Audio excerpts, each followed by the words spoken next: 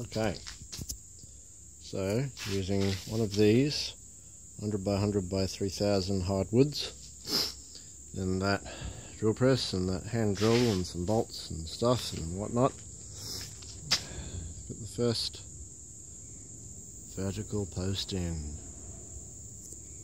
So the concern I had was that the technique I used for leveling the foundation bracket dingery-doos was to put my level that way across the top of that, so I don't have a great deal of angular resolution on the straightness that way.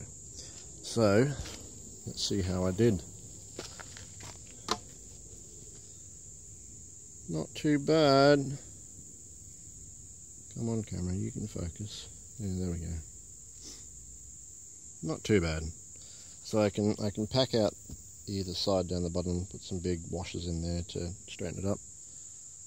Well, it's better than I was expecting, to be honest.